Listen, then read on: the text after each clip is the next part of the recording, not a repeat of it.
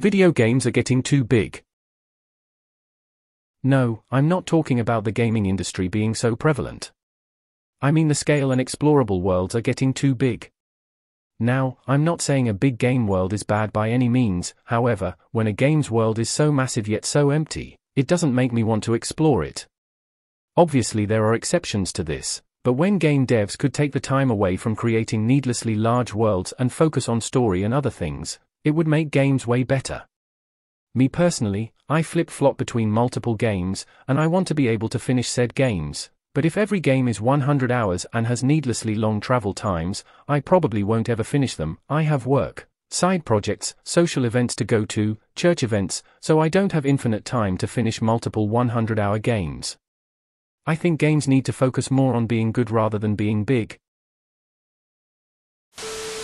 Your issue isn't that games are too big. Your issue is that games are big only for the excuse of being big rather than having a point.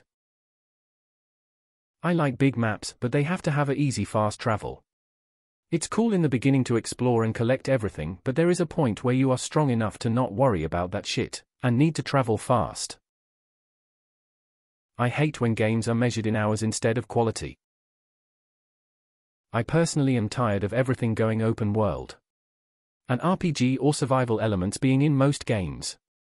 I miss playing some more linear nice story games. They're becoming rarer. I totally agree.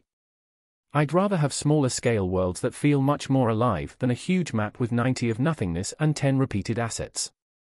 Don't even get me started on traveling. While I get the devs want players to explore, you also have to be considerate of players who just want to follow and enjoy the main story. Anyone who wants to do extra content can go out of their way to.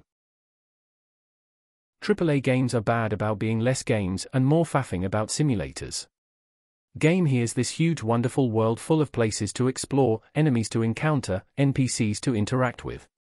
There are thousands of weapons, dozens of vehicles, a crafting system, an RPG element upgrade system, and 4 different kinds of currency.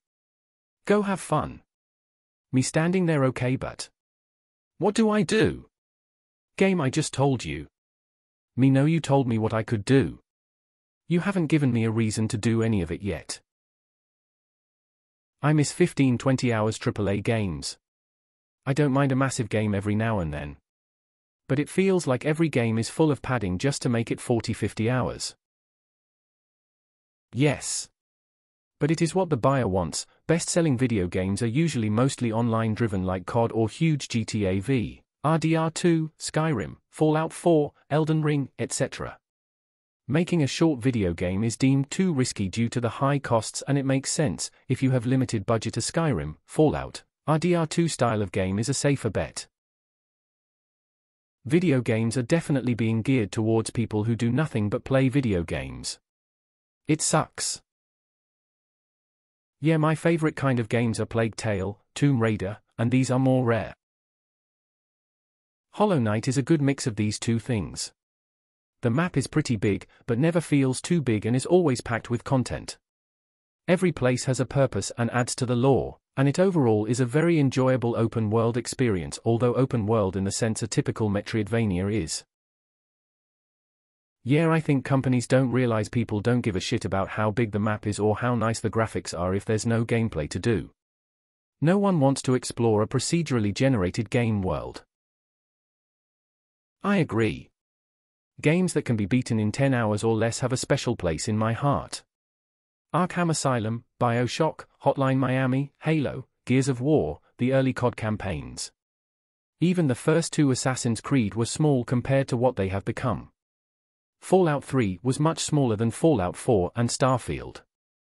Don't get me wrong, RDR2 and Skyrim were amazing experiences, but I'm 30, and ain't got time to sink 50 hours into every game that comes out anymore.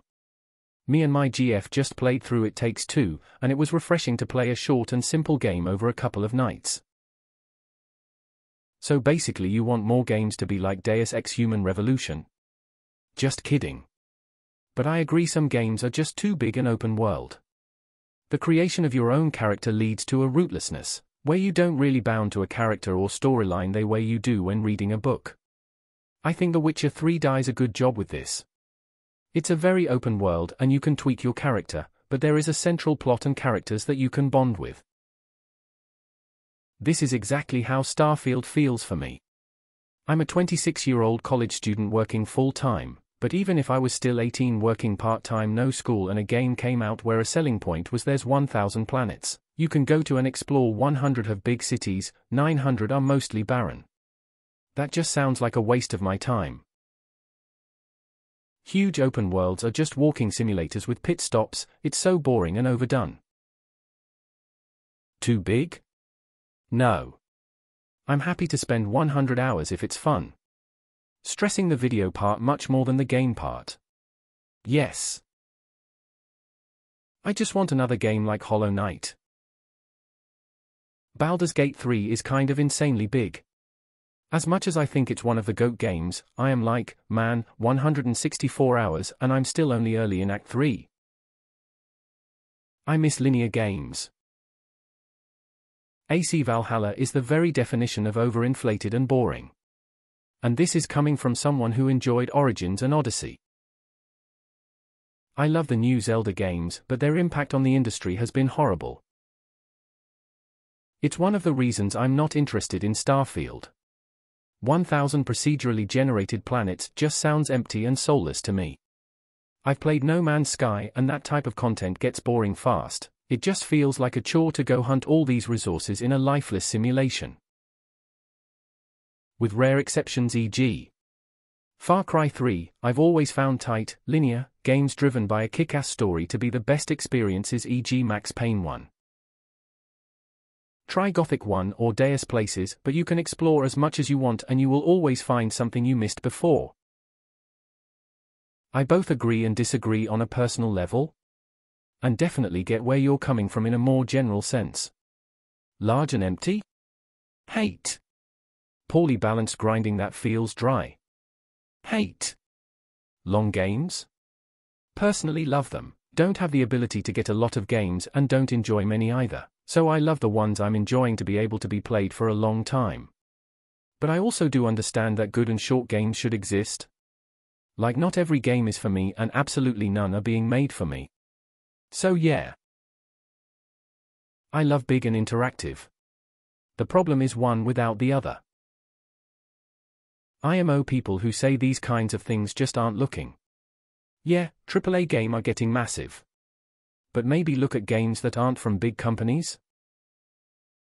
This was how I felt playing Zelda, got to do the same task 100 times to get some seeds, and help a man hold up a sign another 100 times.